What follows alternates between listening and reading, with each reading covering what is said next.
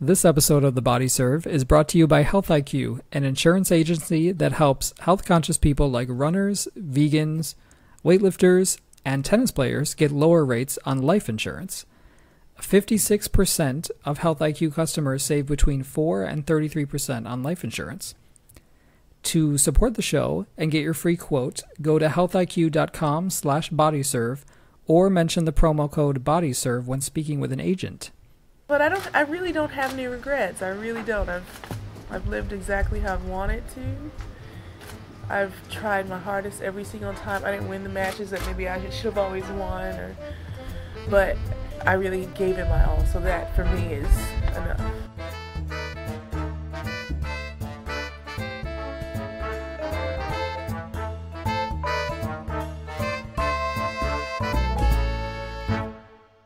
Hello everybody, welcome to episode 111 of The Body Serve. I'm Jonathan. And I'm James. This is the first time we're coming to you since the conclusion of the Australian Open, which already feels like forever ago. We took a little bit of a break. Well, it is kind of forever ago because we took a full 2 weeks off. And I kind of needed it.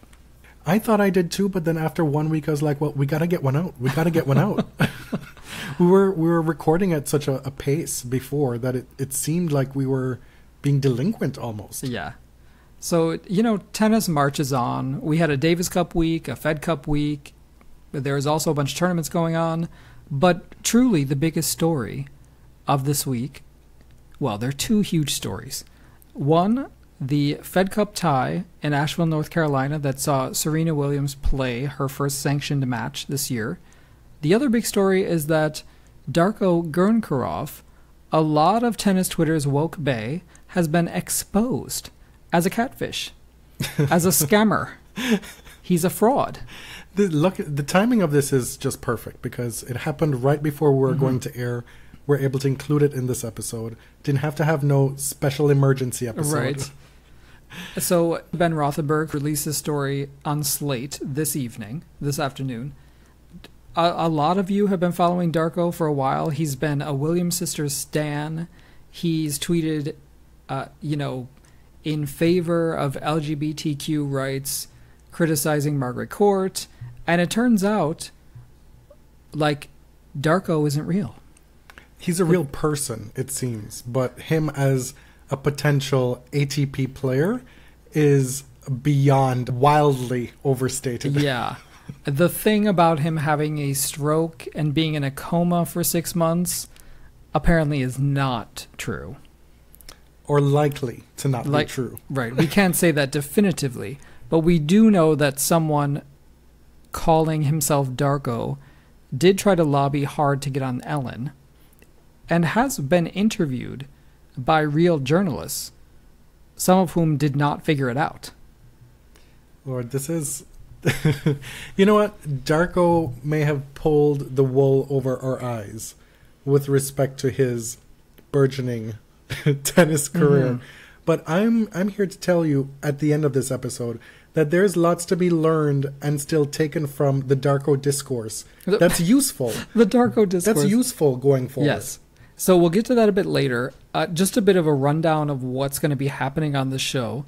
First, we will give you a recap of what's been going on in tennis, Fed Cup, Davis Cup, Petra Kvitova, everything.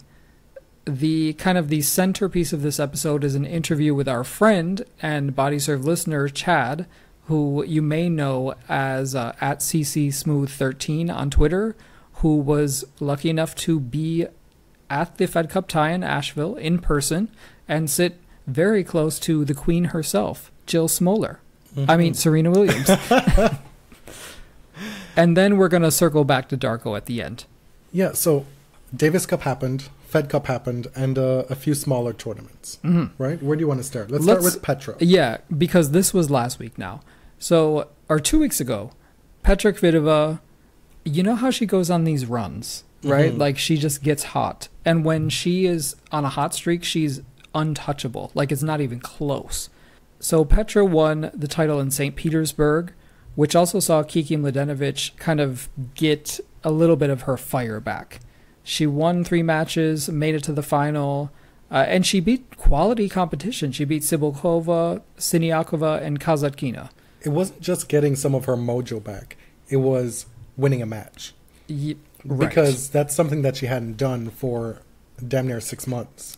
Right? It was like a 15 tournaments? Yeah. Yeah. And she won the doubles title in Australia. Mm-hmm. Grand Slam champion to start the year in doubles. We speculated whether that would push her forward to maybe translate some of that success into her singles, and she did. Maybe the familiarity of having won that tournament last year, good feelings, good vibes, but there she was in St. Petersburg. Mm-hmm. And just dropping that in, her doubles partner, Timea Babos, won the title in Taipei City as well. So you have a finalist and a titleist from this doubles team already. But Petra really did the business in St. Petersburg. She was able to parlay that success into Fed Cup the following week as well, where the Czech team beat Switzerland 3-1, and she scored 2 singles wins. They were at home in Prague. It's Petra's first Fed Cup tie since her attack. She hasn't represented Czech Republic since she's come back. And, I mean, she has been a Fed Cup stalwart for years. She is damn near untouchable when she's playing Fed Cup. And Czech Republic is by far the best Fed Cup team in the world. Their bench is so deep. They've won 5 of the last 7. When their top players are playing, it's over. Like, no one else has a chance. Elsewhere in Fed Cup, the doubles team of Barty and Casey Delacroix, they clinched for Australia over Ukraine on grass. Barty won both singles matches. Conversely, Daria Gavrilova lost both singles matches. Unfortunately, one to Marta Kostyuk, who's 15 years old. I mean, that's a huge win for her. Barty Delacroix, as you said, clinched the tie. They won the 5th rubber. I was watching a stream of the Fed Cup tie, and they were talking about how Ash Barty is going to be teaming up with Colleen Van de Wey as a more regular doubles partner because Casey doesn't travel to every tournament. I was a little disturbed by it. And then I thought about it. And could they be unbeatable? 2 serves like that. Well, from a doubles perspective, from a sheer talent and the way they'll work together perspective, it makes great sense. Colleen has been kind of flailing in the wind without a regular doubles partner for a while. After Santina broke up, she joined Martina Hingis briefly. We saw her in Cincinnati with Martina when that happened, and she's been kind of cycling through partners up until now. And maybe this is the perfect kind of scenario for her where she doesn't have the pressure of playing with somebody week in, week out, having to keep a full doubles and singles schedule. Mm-hmm. Since she's was a top 10 player, she's in the top echelon of the game now in singles. It could work out well for both of them. I just hope, as a young, impressionable lass, that Ash takes the teachings of Casey with her on the road. She definitely will. I mean, personality-wise, they're obviously quite different. And I don't think that's necessarily a bad thing. I'm curious to see just how they gel as a team. Because Ash has such a deep connection with Casey Delacroix, obviously no one's going to replace her. But I wonder if that's something she's looking for in a doubles partner. Elsewhere in Montpellier, I was looking at the results and I was like, Joe Tsonga has just got these small Western European tournaments on lock. Any tournament in like the ancient Roman colony of Gaul, Joe's got it. He's going to win it. More specifically with this tournament, though, every year it's like, well, which Frenchie is gonna win it? Yes, he made it to the semifinals versus Luca Pouille, and sustained an injury, and kind of hobbled off court. And Luca even carried his backs for him. Well, he should. Joe was a stone's throw from winning that match. Right. Pouille beat Gasquet in the final. Estrella Burgos won Quito for 3 times, right? Yes. 3 times in a row. He was a 3-time defending champion, won his first match. So he had a 16-match win streak, which ended up being snapped by Gerald Melzer of Austria. A qualifier went on to win that tournament for his first ATP title, Roberto Carballes Baena. How did I do? Pretty good. He beat Albert Ramos Vignolas, which has to be considered an upset. Another qualifier won his first ATP title in Sofia, which unfortunately for Grigor Dimitrov, he had to pull out of his hometown tournament. Mirza Bazic beat Stan Wawrinka in the semifinals and Kopil in the final. Stan took Grigor's spot when he pulled out. And for Stan to battle through a few matches and get to the semifinal is a really good result for him, all things considered. Because as he said, what's really important for him right now is to get the match play. And he was able to do that this week. Yeah. There's really no rhyme or reason to the rundown. We're just kind of giving you bits and pieces of what happened. So what had happened was Davis Cup was the previous week. There were a few notable results that I felt warranted a mention. Germany defeated Australia 3-1. This was not a foregone conclusion before the tie, but Sasha Zverev got two very big wins to reverse some pretty bad momentum he had going into this tie. He won a 5-set match, which is unusual, against Alex de Minaur, who's been on fire lately. I watched the 5th set of that match, and it was impressive for him specifically because de Minaur went up a break in that 5th set. Yeah. And so Zverev had to come back. We subsequently find out that de Minaur was playing with some kind of cracked rib or broken something. Oh. Some strain of sort. He was injured in that 5th set. But still, Zverev, it's a type of win, and it's cliche, and it's the type of narrative that's overwrought and overused, but it's a type of win that could help him going forward. And he also beat his contemporary Nick Kyrgios in straight sets. Elsewhere in Davis Cup, Spain faced Great Britain, and Great Britain this day and age really shouldn't threaten Spain at all, but Cam Norrie got a huge come-from-behind win in 5 sets over Roberto Bautista Agut, and Great Britain went wild. Judy Murray was out here talking about it. I mean, people were really excited. And Norrie really kind of came out of nowhere. There's really no reason he should have pulled that off, but sometimes this happens in Davis Cup. Norrie, like de Minaur, was entering Davis Cup on the back of a lot of strong results on the lower circuits. Yeah. Norrie had an incredible end to last year. And so while his profile isn't that high, it's encouraging for him. Great Britain, Andy Murray's out. Kyle Edmund, I believe he wasn't able to play. And here we have Cam Norrie now stepping up. Like the Davis Cup for Great Britain and the strength of their team is looking a lot better. It is, because Aljaz Bedene was never able to play. He's back playing for Slovenia.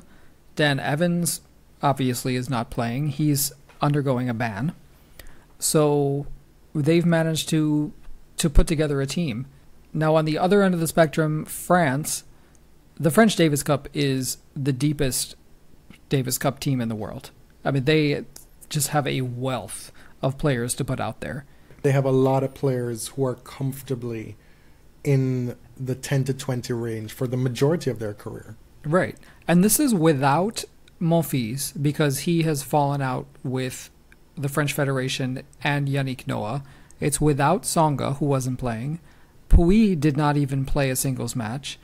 They won convincingly against Netherlands with Mahou and Hugues Herbert in doubles, and Gasquet and Manarino in singles. But when you look at the people they could have played, there's also Benoit Paire, Julien Beneteau, Gilles Simon. Like, it goes on and on. There's so many French guys in the top 100. And it's just good to see the defending champion get through that first round. Croatia beat Canada 3-1. Borna Coric, he scored 2 singles wins over Shapovalov and Pospisil. Mr. Pospisil, who was one of my picks for comeback player, Just like to throw that in every now and then when my picks start to play well, right? He left the Davis Cup and has subsequently won 2 challengers in a row. In Rennes and Budapest. And Vasek, poor thing, was coughing. He was a little bit sick in Budapest, and he still won. Let's introduce Chad right now. We are so excited to welcome back our friend Chad to the podcast. I know a lot of you were just really craving his southern stylings. His voice really excites, many of you, mostly me. So Chad was in Asheville, North Carolina, watching the Fed Cup tie, USA versus the Netherlands, and we asked him on to talk about it. The smooth operator. So Chad, how you doing? First, that was a perfect intro. I loved it. And anything with today references, thumbs up. But I'm good. I am just chilling right now. Just poured me a nice cocktail, and I'm watching Donald Young play someone on the tennis channel and doing you guys. So that's cool. Awesome. You had kind of a dream weekend, really. How much money would you have paid in advance to get what you got? You got Venus Williams winning 2 singles matches at Fed Cup. And then you got to see the Williams sisters play doubles together. And you got to see Olympia. You got to see Jill. You got to see and talk to Alexis. Talk to Isha again. You're a Williams family member at this point. It was incredible. I mean, when the news came out that Serena and Venus were going to be in Asheville, it was one of those days that I didn't follow my routine. I just sort of came home. Instead of going to the gym right after work, I saw the news, and I got right online and scooped up 2 tickets. And then 10 minutes later, they were pretty much jacked up to like $1,000 or almost gone. So it was kind of an incredible kind of experience. I didn't think about going to Asheville, even though I knew Fed Cup was going to be there, because I thought it would have been not Venus and Serena. But it was incredible. It was a great experience. So why don't you set the scene? What's the venue like? What was the atmosphere going into the tie? Because it seemed to me that, given the history of the Williams sisters not feeling as appreciated on home soil, that this crowd was absolutely there for them the entire time. Yeah, I went up on Thursday, and it was promoted as an open practice. The team, for the public to come in and watch the team practice. So the public was in line. I was actually there about an hour before, and the line was pretty much extending, the whole time. But people got in and realized that for 2 hours, instead of Team USA, we saw Coco. Instead of Team USA? Is she not on Team USA? She is, but I think a lot of folks kind of enjoyed that because they may not have been to a tennis kind of thing before. So they enjoyed watching it, but they kept waiting for Serena and Venus to come out. Mm-hmm. So the draw itself was open to the public, and the line was even longer on Friday when that took place. And that's when we got our Venus and Serena fix. They came in, they talked the entire time. And Venus was the instigator. I mean, I want to blame Serena a lot of times for instigating those chats, but Venus kept on, and Serena was trying to be attentive and smile and grin when her name was brought up, but Venus kept chatting with her the entire time. It was just incredible. I mean, I didn't even realize anybody else was out there except for those 2.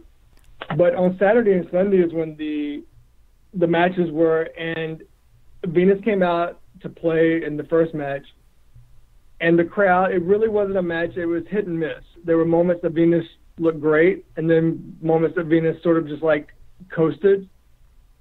The first time that the actual crowd got really into it was when Coco came out. Really? Oh. I guess that North Carolina crowd is a little bit different. Well, okay, so let me clarify a little bit. Okay, so when they first all came out on the floor, folks were just, I mean, they loved him. I mean, but Venus's match was just tough to get into. Coco's match was a little more dramatic. I mean, you had somebody from the U.S. who folks came there to root for. I mean, had the flags out, wearing outfits, costumes, all types of things, noisemakers. And Coco was down, I think, 3-love in the second. And that's when she started smashing her racket. She was also jacking up the crowd as well, too, right? She was playing into the crowd. Yeah, she was. She was like pumping up. I mean, like raising her hands, like she does. And it's awkward. I mean, it really is awkward. I mean, the crowd was very supportive of her. I don't know if the crowd really knew Coco's history. The lady behind me, a few people behind me, actually said they love to see her get riled up. That's when she plays her best. They said that they really think that hotheads make the game more fun. And it kind of makes you cringe to hear that, knowing as a tennis fan, knowing what Coco does and has said and how she's been to her opponent or opponents. So it was just kind of tough and difficult to digest. But the crowd was very supportive of her. She calmed down, I guess, as she got, more comfortable in that third set, and she won. But I will say at the same time, the murmur throughout the crowd was about Serena. Now, you had really good seats, judging by your photographs, and you were pretty close to the players at certain points. What was it like watching Serena sitting on the sidelines interacting with the team?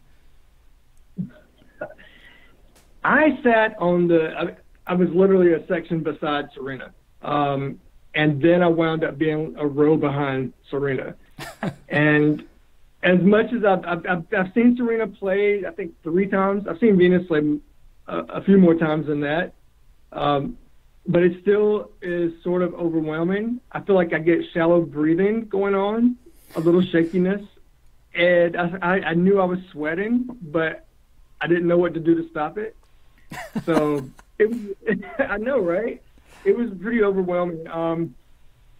But it was incredible. I mean, Serena was the ultimate team player. I mean, she was sitting there talking with Shelby Rogers. She was talking with Lauren Davis. And probably a lot of that is to make them comfortable, too, being around her. But she was a great example of a team player sitting on the bench, even though I know folks wanted her out there playing singles. There was a lot going on because I remember watching and seeing Serena talking to Lauren Davis. And you're paying attention to that in the forefront of the shot. And right behind, there's Alexis feeding Olympia. And what should I be paying attention to here? Serena talking to Lauren, the star of the show, Olympia, or Venus trying to play some tennis? So Lauren was not the star. Disclaimer to the listeners, Chad is a huge Lauren Davis fan. And that's a whole nother conversation. But that's a whole nother conversation. No, I mean, it was like a sideshow.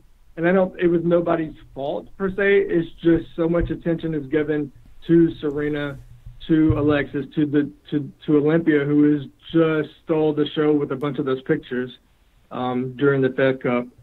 And also Jill was there. You had Isha there. It was also security was just beefed up. You could see security more so in that Serena corner than you could anywhere else in the stadium.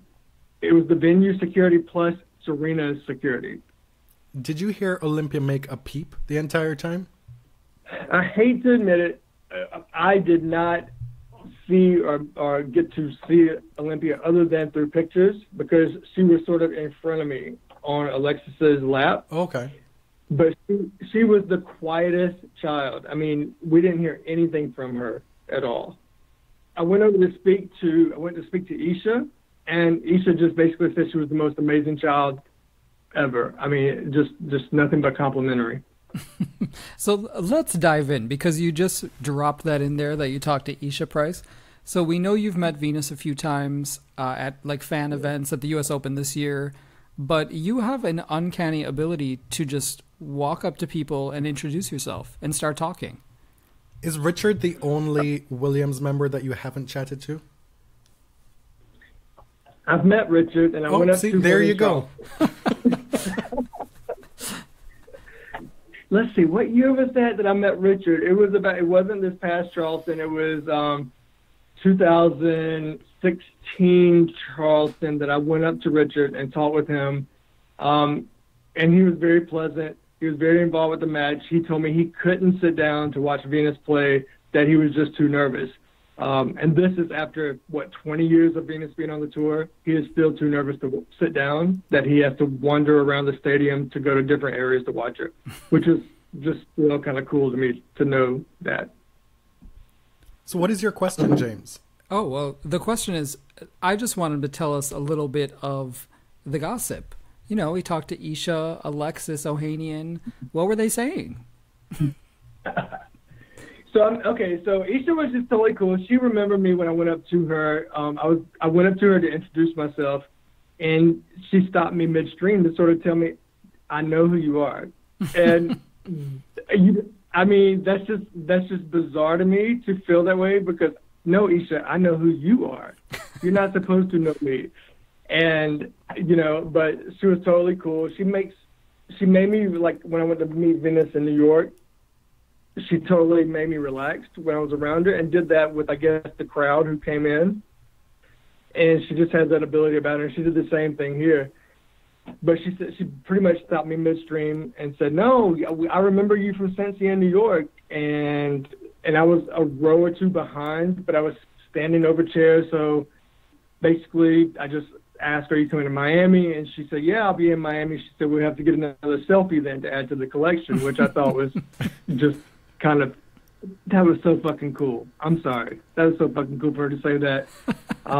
Later on, we met Alexis, and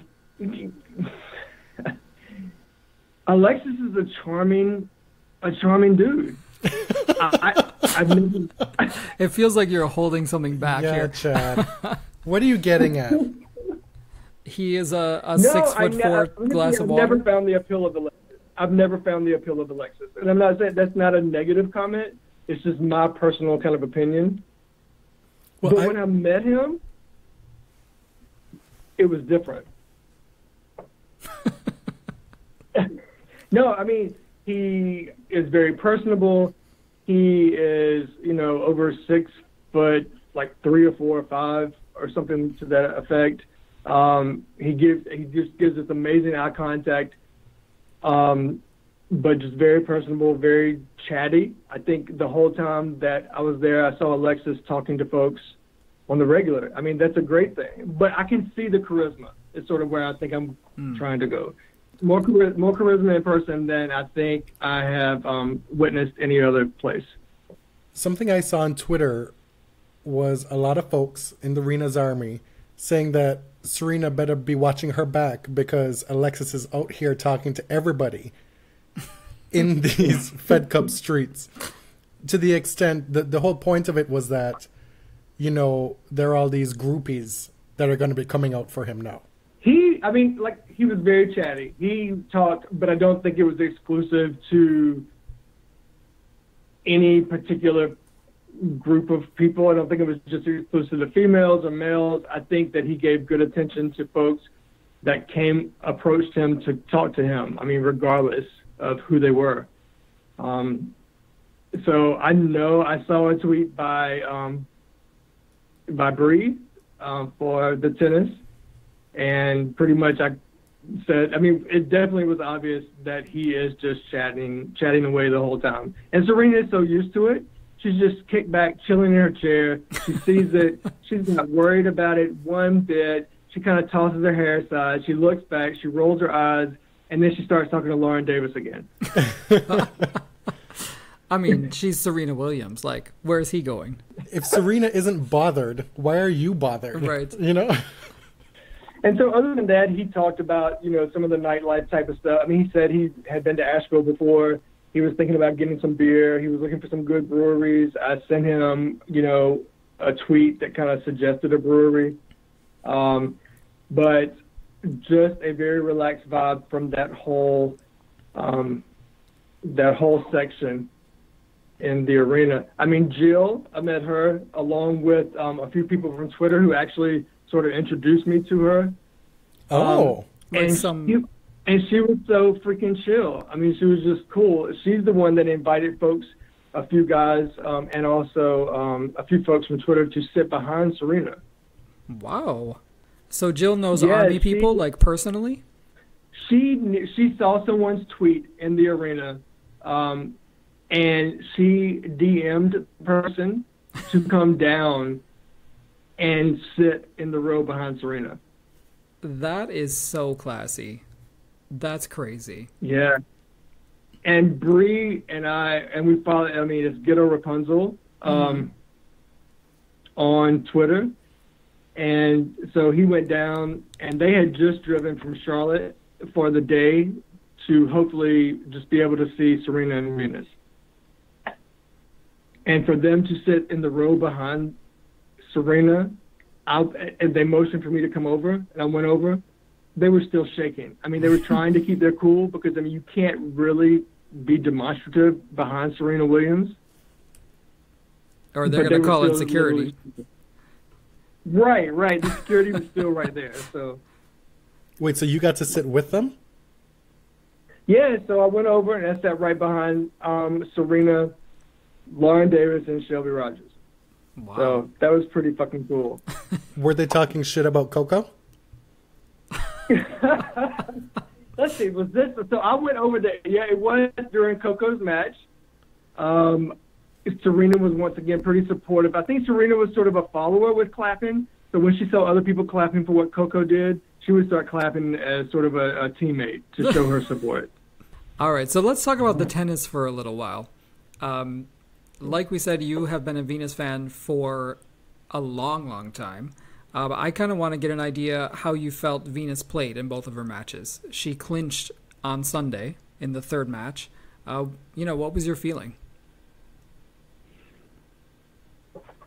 I think Venus's play in the first match, her first set was pretty strong. The second set was pretty raggedy.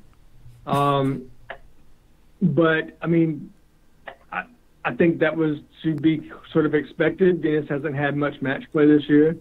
Not since actually Singapore. I mean, she lost to Kerber and then she lost to Bencic in the Australian Open, the first round.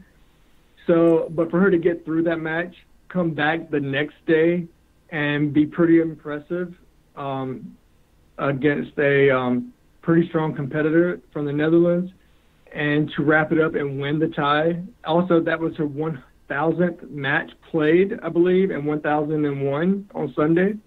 It was pretty damn impressive. I've followed her since she began. My first tournament seeing her was in '99 in Madison Square Garden.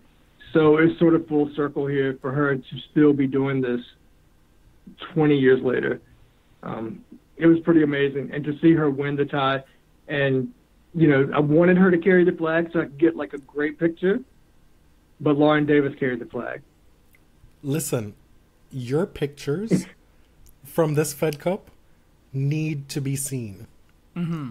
And can you plug his Instagram right now? So we're going to link to it when we post the episode, but follow at CCSnaps13 because Chad's pictures are lit right now. New camera. He's always got a good seat. He's sitting behind Jill and Serena. Please check it out.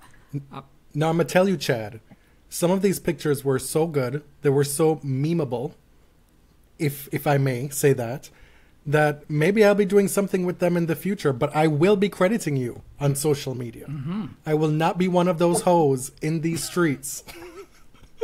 You don't have to say anything.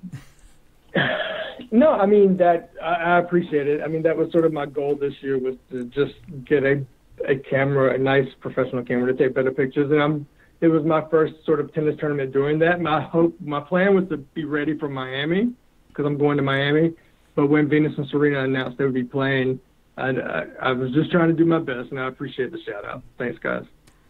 So let's just get back to tennis for a second. I have a question. Can I ask? Of course. Okay. So I didn't really... I mean, I expected Venus to win both those matches, right? On paper, on ranking, whatever, fine. She wins both of them in straight sets. But within the match, James just asked you about how she was playing. The thing that I want to know most about is what her serve looked like. And it seemed to me that, especially in well, she didn't serve well in the doubles, from what I gather. But there were moments where the speed on her first serve was pretty good. Was that the case?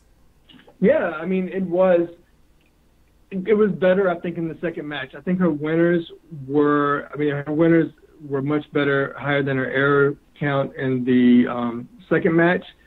And I think that's a credit to her serving better. When she serves better, she's just more confident, her forehand's stronger. You could see the improvement from day one to day two. It was a person who was more game that she was playing, and Venus rose to the occasion. She didn't get rattled. She didn't double fault into the net. You know, she didn't let her head drop too quickly, like she sometimes does on that second serve. It was kind of a huge improvement to me, Jonathan, from day one to day two with the serve. Now, if you could be so kind to take us through what happened after Venus clinched the tie, and then when they made the announcement that Venus and Serena were playing doubles. What was that like? Because it seemed like nobody knew who was going to be playing doubles, or even if there was going to be a doubles match. Is that correct? Yeah, I mean, that's correct. I had a few folks around me asking different things. I wasn't really sure. And I was actually sitting by Bree at this point. We were sitting together on that second day, which was pretty cool. And I don't think we knew exactly if they would even play anymore after that third match. There had been disappointment in the crowd, a little disappointment because folks want to see Venus and Serena. And Serena had the most buzz. You know, there were more media folks there for Serena. And they wanted to see her play. After Venus did what she needed to do to win, there was sort of a buzz going through the crowd that this is going to be it. We're not going to see Serena. She's not going to come back out and play with Lauren Davis in the fifth match. They're not doing this. Venus is going to win and wrap it up, and that's going to be it. So actually some folks started leaving, you know, after Venus won, which I thought just was too bizarre. I mean, you'd sit there and watch the rest of her press, you know, her being interviewed on the court. But most stayed, and when the announcement came out, there was this hush for like just a few seconds, and then a roar. It was like, did we hear that correctly? Did I hear that? And then everybody kind of confirmed with these huge roars that they were just excited to see Serena and Venus out there together. So what was your impression of the match? It's weird because being there is just a different feeling for me, because just to be in the presence of Serena and Venus all weekend was overwhelming in itself. For me to hear that they were just going to be stepping on the court together as a doubles team was almost surreal. I've never seen them play doubles together. I didn't think I'd ever see them play doubles together. I don't think they played a Fed Cup tie in doubles since 2003. And for that to happen, I could give a shit about the quality of the match, to be honest. I really could. I mean, I don't expect Serena to come out there and play like she just won the Australian Open last year. I don't expect Venus to be superhuman, you know, right after finishing a match to clinch the tie. What I saw is Serena was rusty. That was fine. I'm glad to see her back out there. I can't wait to see her more.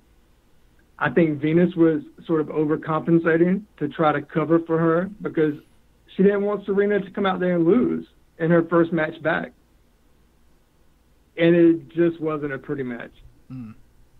Well, that's what big sisters do, and that's what Venus has done for a long time, right? Protect her little sister.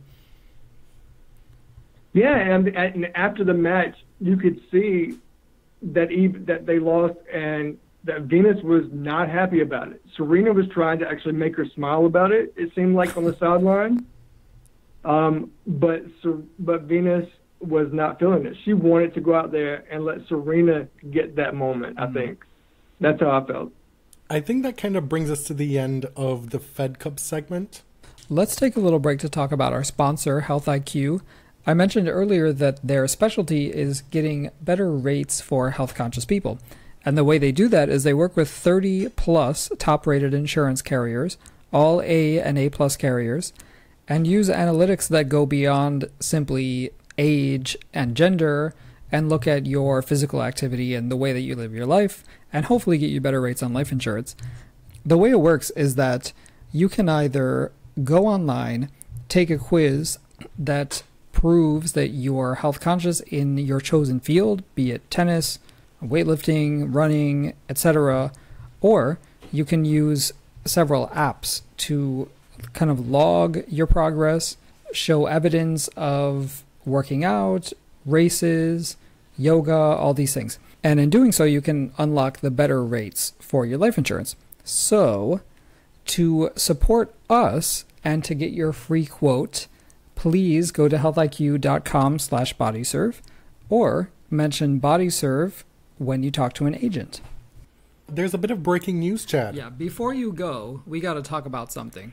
Because we're like, well, we'll add it to the show, but we thought to ourselves, who better than to talk about this story with than Chad? Because we've DM'd about this thing so many times over the last few months. All right, so Ben Rothenberg's story about Darko Gernkarov came out this afternoon. And, the three of us have mused for quite a long time. And you, Chad, were the Darko truther. You did not believe that this person was real, right? Well, to be clear, both of us were kind of like, okay. Like, we didn't drink the Kool-Aid. Okay.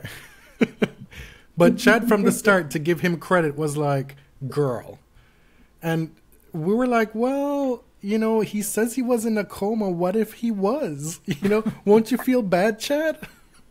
So you made me feel guilty to believe in this man. Because at first, okay, so I will say one of the reasons I didn't really... His tweets were over the top, but they were over the top perfect in a lot of ways. Mm. And I'm a huge Venus fan, of course, and even I was told that sounded like me in disguise tweeting those things about Venus. Was that Brie? It's like if I had freedom to just tweet about Venus, I could talk about how wonderful and immaculate she is, and people applaud me, and that would be the reward. and that's sort of what he did. But I did feel a little guilty for thinking, okay, what if I'm wrong? But it just seemed all too suspect. And we talked about his Instagram page. We talked about, his pictures on Twitter and his videos. They just seemed blurry. Right, like they were never up close or they were in the dark. Even that he released that video of him singing a song and playing guitar. Like, who was that?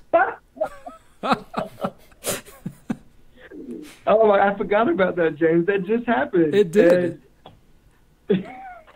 What can this man not do? Exactly, right? But yeah, so, I mean... I thought you were going to say that the reason why you were most suspicious of him was because of your pedigree as InstaThought champion.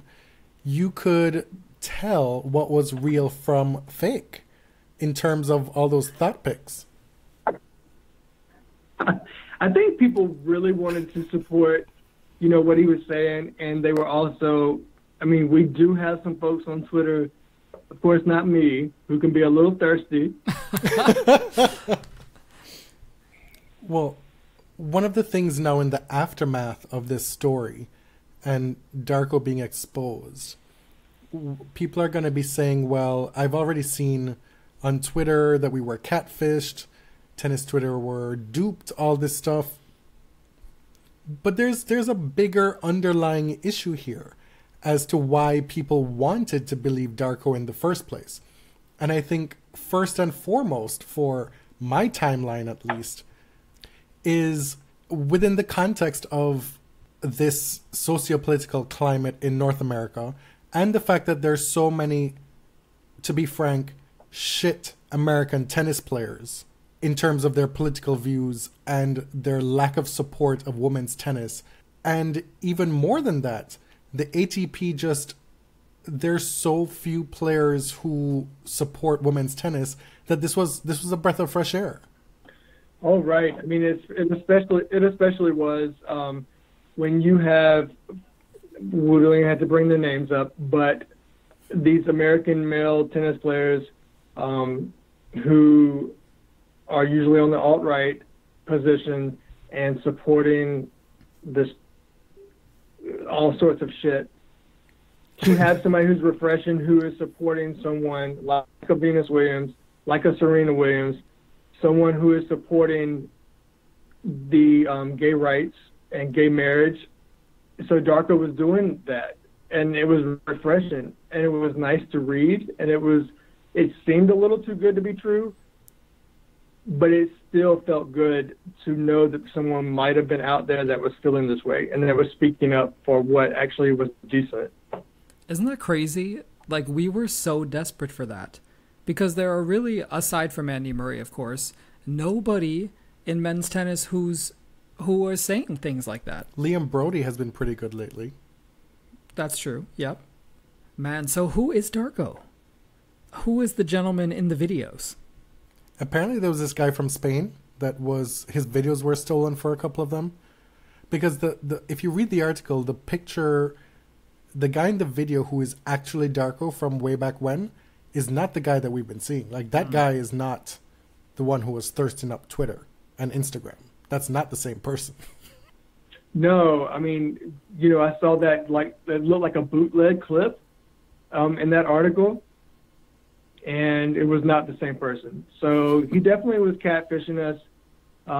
I think it probably would have been pretty easy for someone that may have had access to talk with him and interview him to get that information. But folks just, were not in that level to ask. Well, to give you some credit, he tricked the BBC, but you knew from the jump that it was fake. Yeah, I once again, pat me on the back. I like that. Now, something that maybe you may have seen happen live while you were at the Fed Cup matches, Jill Smoller was going off on Twitter on a lot of folks. One of them was Ben Rothenberg. And in part of their exchange, Ben was like, well, if you can reply to me here on Twitter, you can reply to my texts. And in the moment, it's like, oh dear.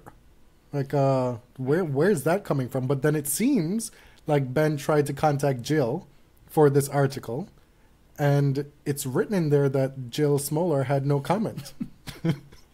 So a few of the pieces of the puzzle from tennis Twitter the last couple of days coming together. The thing, I mean, when I talked, Jill was, like I said, very gracious, very kind to offer those seats. She also talked to us a little bit, about 10 minutes time after one of the matches. And some of Rena's army were in, those seats. And they basically said, we're here for Serena. We don't like to see Serena get dogged out. We don't want to see her unjustly, crucified for things. And Jill responded and said, this was Saturday. She basically said, I don't like people coming for Serena regarding how quickly she's back on the court right now and about her body and about things that may take time at this point to get back to where she needs to be. She said that on Saturday. And I agree with her. And pretty much Rena's Army was like, we feel you. And that's what we do. Rena's Army basically will defend Serena to the hilt for everything. But for these types of things, that's definitely what Jill was talking about. That folks don't need to bash Serena for how quickly she's coming back on the court and if she's gained a little weight or if she's a little sluggish or just shut up. And then the next day after the matches, I didn't see Twitter as, things were going on. But then to see Jill was in full outright attack, not attack mode, but calling people out rightfully for things that were said about Serena during that doubles match. Serena didn't perform at her peak. Nobody should expect that. But then to see those tweets after that, it's good to have Jill in your corner. A little queasy feeling. Man, Jill is like the most loyal auntie you've ever had. Like, I want her on my side. Don't be fooled by the sweater around her neck. She's not some prim and proper little white lady. She can get down in these Twitter streets. Right, she did. She said that. She said, I will get it down and dirty, but it's sort of to defend what is right. Mm-hmm. It is not defending Serena for just any and everything, but those are the things that she pointed out. Side note, I told her my Twitter name, and which is CC Smooth 13, and she said it's okay, honey. What? What does that mean?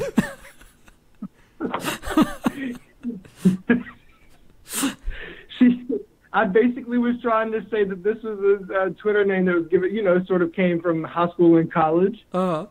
And she just basically said it's okay, and she said that's pretty much it. I don't know what that really meant, but it was sort of funny and it's all right. So you're saying Jill is the shade queen? Yeah, she's a little shady, but she's also was pretty much, if you're on Serena's side and if you're on the side of defending what is right when it comes to Serena, we're good. And she's on your side. What do you guys think about that interaction that occurred, if you don't mind my asking? Good question. I agree with you completely. Obviously, I've been a Serena Williams fan for really almost as long as you've been a Venus fan. I appreciate that she has an agent who is really down for her 100% and will defend her. And I'm glad you gave us that insight about she's being really defensive about Serena's body and people who would criticize, her for going back on the court too soon or criticize the way she's playing. It's good to know that about Jill. I mean, Sunday, the timeline just exploded. Jill really just reached for that wig. She got her fingers in there and she just snatched it right off. She had no mercy yesterday. And, as a messy person myself, I can really appreciate that. And given... What are you laughing about? Nothing at all. Given the context that you just gave in terms of what Jill is particularly protective about, it makes sense then that she would be apt to come for Ben's wig after the body issue article that was written a couple of years ago, right? Mm-hmm. It seems like maybe she's holding something residually from that. Once again, it goes back to when I was sitting there live. I was so grateful to see her on the court. And I don't know if that's just the live experience that made it more sort of just, I was just full of gratitude just to see her out there. And I do think it's a little bit lost on TV, but we need to remember that as much as Serena has done superhuman things, she will do them again, but just let her have some time to get there. Chad, I think that's a great place to end. We don't want to keep you all night. Thank you so much for your insight and for coming on the show. Before you go, let me just plug your social media for a minute. So Chad is on Twitter at ccsmooth13. He's also on Instagram at the same name. And also, his tennis photos are at ccsnaps13. So Chad, thank you so much for coming on. Have a good night. Thanks, Chad. Thanks, guys. Thank you to Chad for coming on the show. And let's wrap up this episode with a little bit more of a discussion about the Darko situation. So we touched on it in our conversation with Chad, but God, it was such a bombshell, right? It's not like it's really a shock that this is fake news. There were always weird things about this account. He never showed his face. His tweets were a little bit too earnest. for a while I thought maybe this guy is real, but he's just has really weird social skills. I think folks, and myself included, just wanted it to be real, in spite of what our gut instincts told us. Because really, nothing about it screamed legitimate. No. Really? Seriously. That's true. The thing that was confusing was, okay, Chad told us, like, I think this guy's fake a while ago. And I kind of laughed and I'm like, okay, maybe you're right. But then he said, like, oh, I signed with Adidas Tennis. And then Adidas Tennis tweeted back at him and said, welcome to the family. So I was like, okay, why would they do that? Were they confused too? Or did someone running their social media just think, oh, I guess we, he endorses us, so we'll just tweet back and say, hey. And he has a check mark, and he has all these followers. He did have a check mark, but I mean, like, Nazis have check marks. No, but what I'm saying is that could be one of the reasons why Adidas maybe just did that. Right. If somebody was asleep at the wheel. Yeah. Because you see somebody who says they're a professional tennis player, who has a check mark, who, if you do like a cursory scroll of their page, Martina Navratilova is interacting with him.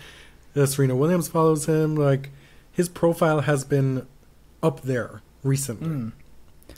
What you and I have been talking about, and it's come up quite a bit this afternoon on Twitter, is people were looking for someone like him. Like, he's not real. We know that now. But we were so desperate for a men's tennis player to be conscious, to have positive opinions on women's tennis, LGBTQ people. Like, we were searching. It wasn't even like, you've said this before too, oh, he's the woke player, people refer to him as woke bae kind of thing. It's not that he was so enlightened. It was that he was exhibiting thoughts and ideas that what we think are the base expectations from folks. And that we get none of that from ATP players outside of Norrie, or Liam Brody has been saying stuff lately, that there's such a paucity of players who espouse even remotely socially conscious ideas. Yeah. I mean, made us susceptible to be like, well, I'm gonna turn a blind eye here. Like, he's not playing tournaments, whatever. Let him go practice. If he does come up something, he's probably not even gonna become anything, Right. But let's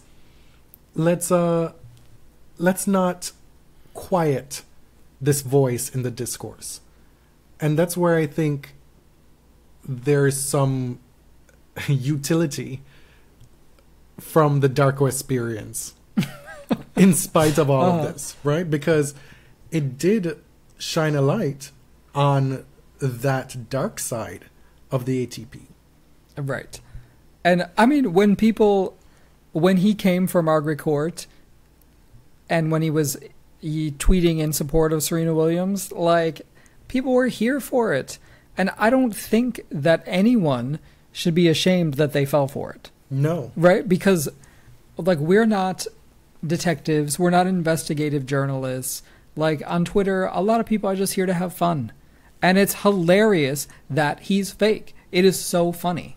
Like, I will be eternally amused by it. Like, he has scammed everybody. And for folks to be like, oh, y'all are fucking dumb. Like, I have no room for that in my life right now. Like, people have jobs. Like, people have other things that they worry about. They're not trying to, like, expose a catfish on Twitter. They just saw some tweets and liked it and then retweeted it. Like, it's not that serious. Like, Darko was the medium, the mule, for these thoughts being put out into the Twitter sphere.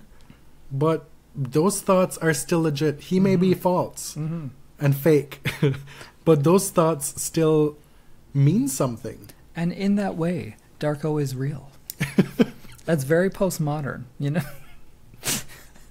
So rather than focus on Darko and maybe trying to hunt him down, find out where he is. Unless he stole money from folks, those people are Adidas. If you cut him a check, you're more than entitled to go hunt him down for that. Well, I mean, who's dumb? No, but still, like, unless he took money from you or abused you, like, blocking you on Twitter is not cause to be like, go hunting this dude down now. Right. You know? And how many catfish, is it catfishes? Catfish. Catsfish. How many scammers are entirely good-natured in their fakeness? Right. Right. Like, where is the harm that like, came out of this? What is this person getting out of it? Yeah, because by spreading goodwill. Because also, what was the goal here? Was he trying to? He said he was going to get wild cards into all these tournaments this year. Like, right. You got to show your face to do that. At some point, you got to play at some point. Was this just someone having fun? Or were they trying to get money? The coma thing is one thing, but then say your mother died and that's why your progress is delayed. That was really bad. I mean, that was really bad. And he was trying to get on Ellen. I don't blame him. Like, Ellen is out here cutting checks to every old white person in the world for like some basic stuff, right? So I don't blame him trying to get money from Ellen. My point in wrapping this up is, unless there's some harm or deleterious deed that Darko enacted upon you, the focus here should now be pivoted to the ATP and their still lack of, let's call it an empathy gap. Oh yeah, that's a good way to describe it. Like, we still have Isner's out here talking about how his alt-right heroes clapped back at somebody on Bill Maher and it was amazing. You know, liking tweets like that. There are so many seemingly innocuous ways in which these ATP players continue to muddy the discourse in a way that is harmful to a lot of people. Right? And so, unless you have some great harm that Darko caused you, you know, let's run with the good that he was able to bring to the discourse. That's my glass half full take on this situation. I like how we're still talking about him like he's a he. Like he's a person. It could be Dark Isha. I don't know. Or it's hilarious. Like, I am so amused by it. But you get my point. I do, right? yeah. That brings us to the end of episode 111. I'm sure there will be more Darko tea to come. Yeah. We'll catch up with you in another episode. I'm Jonathan. You can find me on Twitter at tennis_John. And I'm James at ElliotJMR. 2 L's, 2 T's. And find us on Instagram at TheBodyServe, on Twitter at TheBodyServe, and, write us a review on iTunes. We appreciate it. Till next time.